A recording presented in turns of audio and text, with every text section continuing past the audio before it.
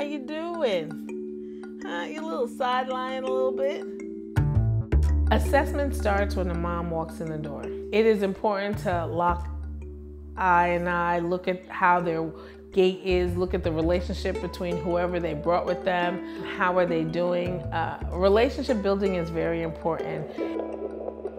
Hello.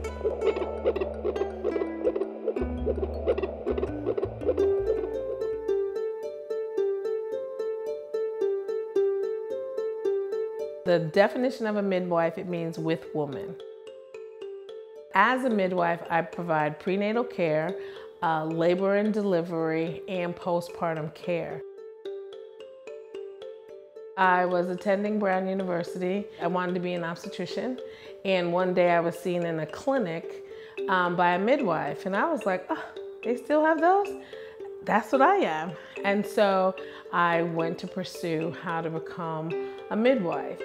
I went to a midwifery school for 3 years, and after you get the academic part down, you have to apprentice with a midwife that is licensed in that state. So it was about 10 years in that I was ready to have my own practice. So, what do you think it is, Ma? Girl. Oh, I think it's a boy, but she thinks it's a girl. Head is still down. Back is over here, so you feel kicking over here? Yeah. I have 4 children, 2 girls and 2 boys. They were all born at home. And my second daughter had just finished high school and was getting ready to go to college, and she had a pain in her back, and you know, I'm thinking, oh, you're dehydrated, drink some water. Long story short, it was stage 4 cancer. And from diagnosis to death was 10 months. And one of the things that she said was, you need to open up a birth center. I went through it because it was her request from me, but what she did was she expanded my life by having a birth center.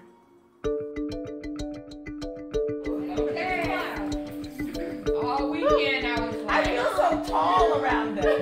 I feel so tall. From the very beginning, I see my moms about every 2 weeks, especially my first time moms. How's baby moving? Oh my God, I swear he's doing like the worm in there or something, because it's like... The births happen on the 1st floor. I live up on the 2nd and 3rd floor. And April was my busiest month. I had 17 births. And I had 2 going on at one time, but I never had 3. But I'm prepared if that happens. Ba-da, ba-da, ba-da, ba-da. Ba-da, ba-da, ba-da, ba-da. Look, I'm stopping because I'm dizzy. Ba-la, ba-la. We having a good old time up in here. When I opened up the birth center, I was like, okay, I have to make a community, because our families generally are the only ones that are having an out-of-hospital birth. Their friends are all going to the hospital and they're saying, oh, why are you doing that, blah, blah, blah. There's not a space where they come, and so that's what I created.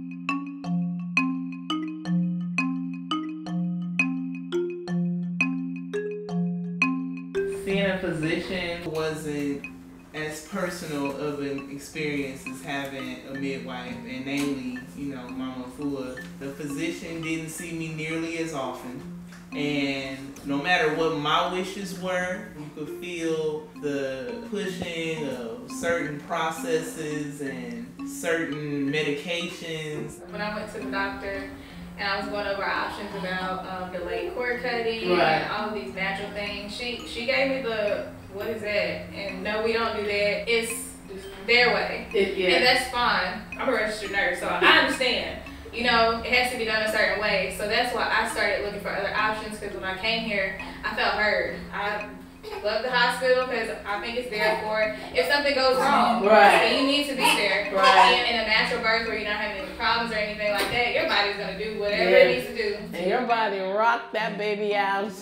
It rocked him out. It rocked him out. The most important lesson that I've learned is that it's very important to listen to your clients, because What I say on my initial consultation to the mom, you're the captain, that your partner is the co-captain, and I'm the advisor.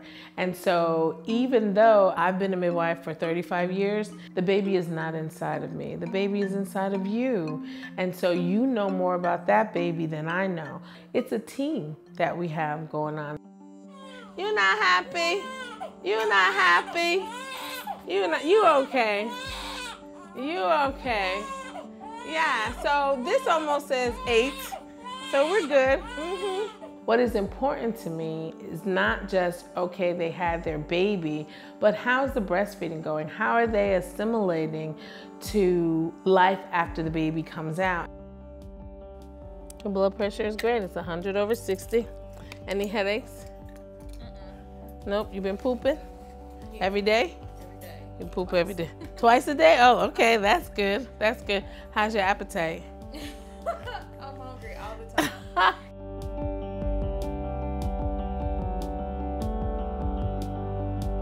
I'm an advocate that young midwives work with other midwives for a long period of time because we deal with life and death, okay? And we all hope that at the end of the process that you have a baby and you have a mom. But sometimes situations happen where you need to be experienced in what it is that you are doing.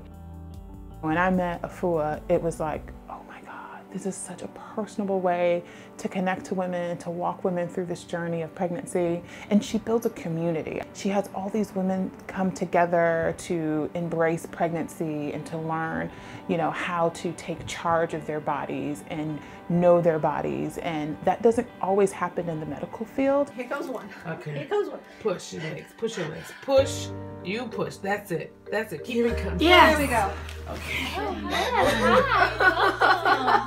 Welcome. Birth is very empowering. You went through something that people tell you can't do. Like, oh, you're gonna need that pain medicine. You're gonna rip from here to there. And when you get to a point in your life where it is difficult, you're like, oh, I made it through that and I'll be able to make it through this too. Because when my daughter got diagnosed with cancer, I was like, how are you gonna get through that? Like, what? And I was able to say, but you pushed out 4 babies at home. You're gonna get through it. And I did. Okay, great. Ah! And the pregnant women help me out. I love what I do.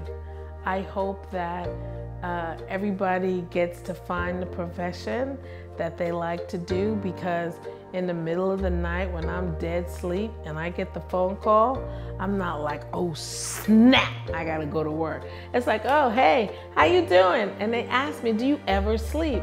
I said, who wants to hear their midwife? Hey, hello, what's wrong? You don't want to hear that. You want to hear that I'm as excited as you are. I'm excited. How are you? Every birth is a miracle and it doesn't get old. And so for me, it's new every time and the energy is fantastic. And so I'm blessed.